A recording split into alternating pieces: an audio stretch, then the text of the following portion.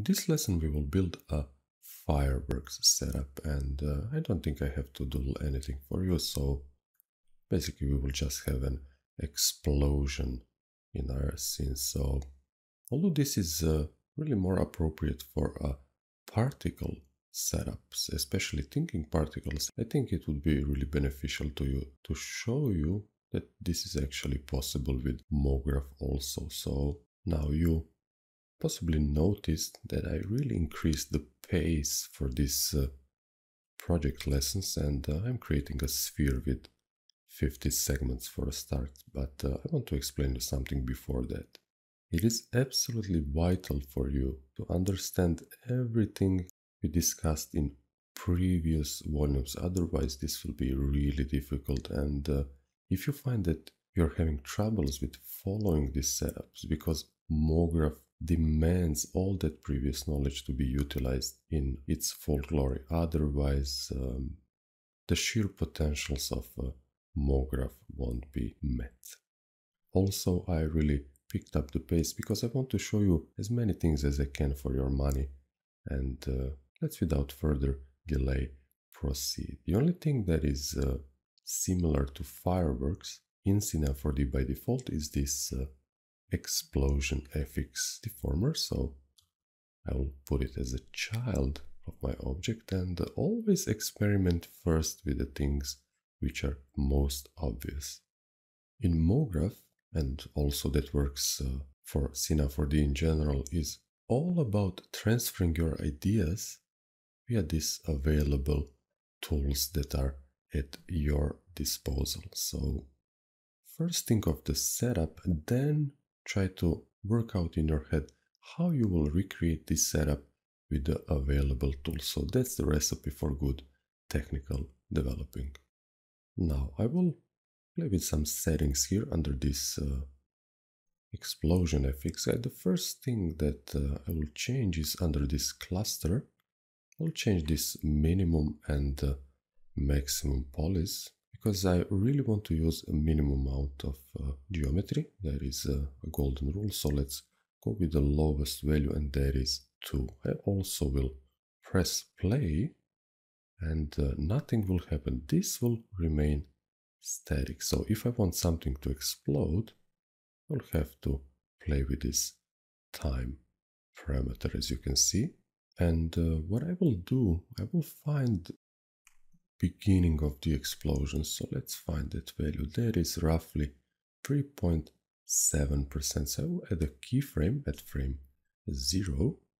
And let's say that we will do a 90 frames animation, and I'll set this to some arbitrary value. Let's find something, maybe 20. Let's see how that will work. And I'll add a keyframe. I will also enable this grad shading lines. We will be able to see that debris in the viewport. So now we're having explosion. Doesn't really look promising at the moment, but we will fix that. Here under cluster, I'll get rid of this thickness because I will not need it. Let's press play now and see what happens. Now I have really a sort of a uniform spherical explosion with some sort of gravity going on, which is set here. We stop this, it's a little bit distracting, and play with some settings. Now I'm pretty sure that you watched fireworks at some point in your life, so notice that with fireworks these guys actually disappear, they extinguish with time. So we will check this disappear guy and leave all these settings at default. Here under explosion, we'll add some variation just to get rid of this uniformity. Let's say maybe like this, and the blast speed should be much higher. Let's try maybe 500. See how that works. And maybe not. Let's go back. Let's rather try to set this back to default and have a go with this variation, guys. So let's set also this to 50%, so some sort of variation, and this looks really solid, so let's stop it and go back. Now, even though this looks really promising, maybe I will have to do something that's a little bit beyond the scope of this tutorial. So let me explain. You would expect some sort of a more violent effect at the start of the explosion, and it should happen more rapidly. We will do that by really calling a timeline, because I don't want to disturb my original layout. So let's maybe put it here. So I'll enter the curve mode for my keyed values, so for my keyframed values, which are exactly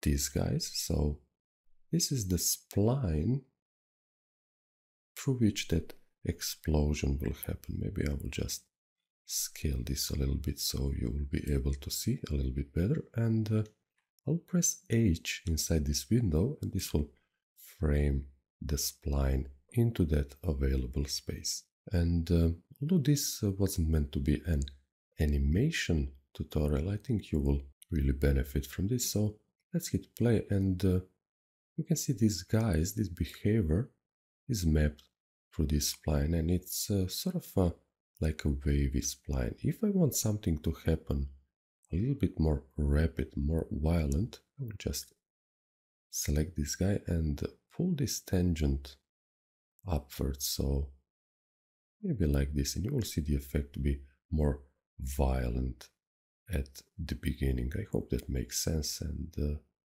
that's as far as I will go with this animation part, and maybe I will just pull this just a little bit down so I don't have any overshoot here, because these guys would maybe go back, if that makes sense to you. So I will close this, stop it, go back, and hopefully we'll see the difference. Now it happens a little bit more realistic, so it blasts outside, and that debris slowly slows down. I think that is okay. Now here actually comes the fun part where we will use a Mograph cloner. So let's select our sphere, and we will make it editable, and drop it under cloner, and we'll zero this out and maybe spread them 1,000 centimeters across. So now really see I have that flexibility because of the cloner, so that is pretty much the reason for using it. Let me stop this, go back, and I'll show you something really interesting. With the cloner selected, I will load up a tracer, and if I hit play now, well, nothing will happen, because this guy, this handle cloners, has to be in another mode. So watch what happens if I hit immediate clones, and you'll also notice another problem, and that is due to priorities. So this guy, this tracer, should be lower than this cloner. So now things will start to happen as expected, and this looks really nice, but we can push this a little bit further. So first I will put some color just to make things a little bit more live and happy. So let's choose something, maybe this one. I think that's nice, and hit play and see what do we get, and that looks really cool. Let me stop this, go back, and I will hide this sphere because it's kind of in the way. I only want to have the trace. Let's now fiddle around with some settings here under object, and the first thing I want to change, I want to limit the explosion, so I want to limit the traces. So let's do from end here and try 10. That's solid enough, but maybe we'll try with 5. I think 5 will work for us. Let's stop, go back. Now I will deselect the tracer so you can see that in full glory, and How about that? I think this is really cool.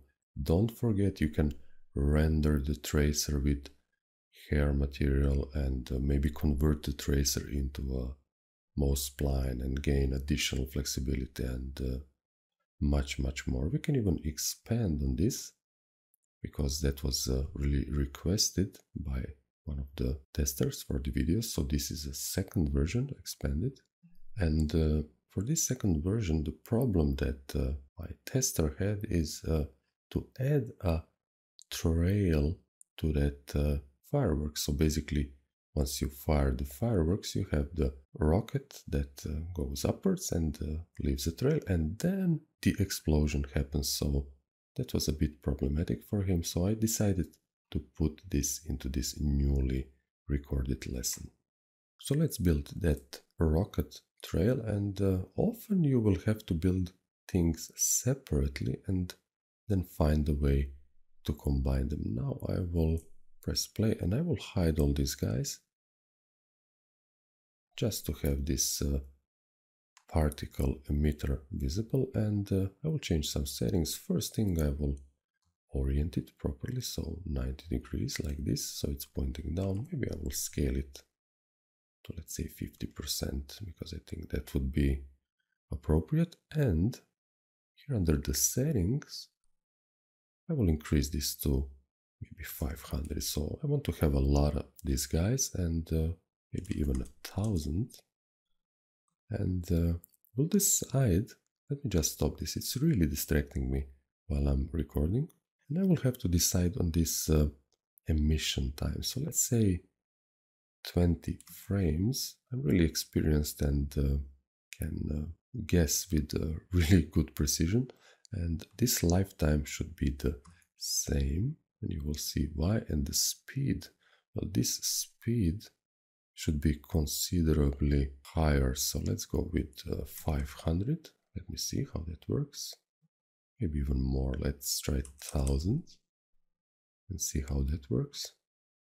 That would be much better. Let me stop this, go back, and I will enter 100% variation for all of these guys just to have a really random appearance. I think this is really good.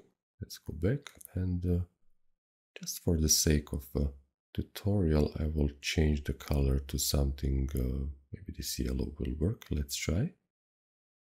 Yes, that would be really cool.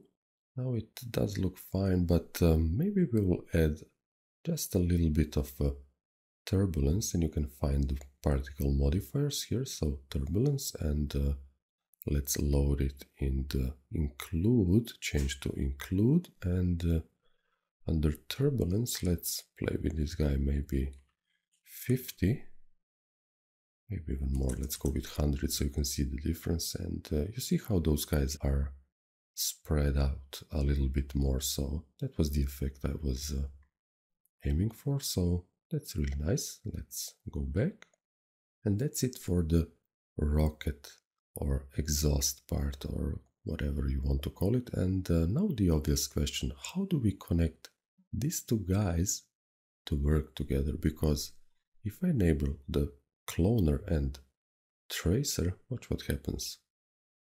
Press play, I really don't have a realistic appearance. This explosion should happen after this guy extinguished, so that's kind of a problem, but we will solve that with a tiny bit of espresso. So let's stop this, and to be able to move this complete setup you will simply put it under a null, so you have the ability to move that around as you want. Now I really hope that you did not skip the lesson about time offset in the effector, so it's really crucial not to skip lessons because some things will be really frustrating. So if I want to offset something I can do so because I have a cloner. So if I load maybe let's say a plane effector and turn off all the values, I'll now have the ability to offset the keyframed animation anywhere under a cloner, and this explosion FX has the animated value. So let's give it a try. Let's maybe offset it by, let's say, 20 frames and see what happens. And you can see it really works. You can try maybe 60 frames and it will really do so. The animation will be shifted to 60 frames. I hope that makes sense. Let's leave it at 20 because this emitter has the stop emission at 20. So at 20, this rocket will stop emitting those little guys and the explosion will happen. So how do we connect these two guys so they work seamlessly? Well, the answer is with a tiny bit of espresso. Now let's fire up that espresso, and this null would be a really good placeholder for it. So let's select espresso here and just reposition this a little bit because we are low on real estate. And basically what I'm trying to achieve here is follow this emitter right on the top, because I really want to be able to see the values I'm extracting. And unfortunately I will have to pull this pretty much all the way like this, and I want to access this stop emission, which is exactly the same as this guy, and I want to load the plane effector parameter other time offset. So now once you saw what parameters I was loading, we can scale this down and pull these guys down like this.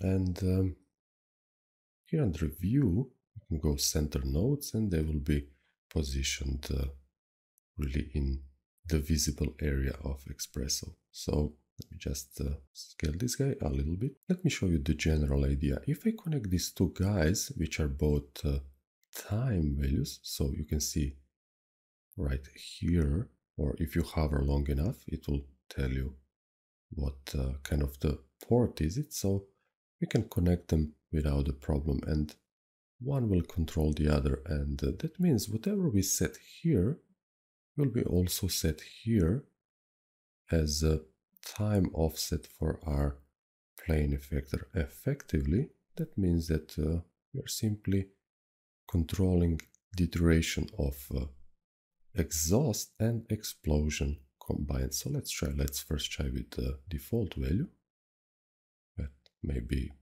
now with 50. So like this. But there is also one problem with this. And the problem is I want to have a certain delay. So the rocket will emit particles, and between the stopping of the emission of those particles and explosion, I want to have a certain delay. So I can do that with a slight addition to this espresso. So let me add a node for that. So I will go to calculate, and the screen is cut off, but I'm selecting a math node. In this case, I will change the data type to time because I'm working with time.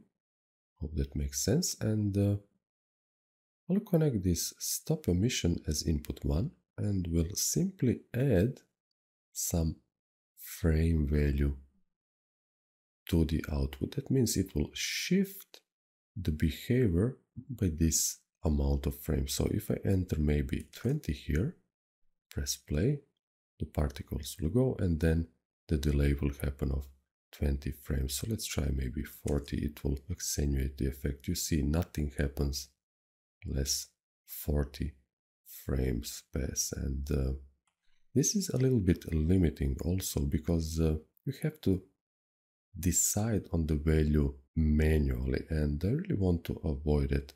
We should rather establish a certain multiplication. So let's go to real type of data and set this to multiply, and we'll multiply that by 2. So we have really a solid result. I think this is really good. Let's try maybe with 3 and see what happens.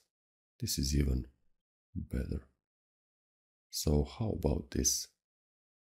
So regardless of which value is set here, let's maybe try 30,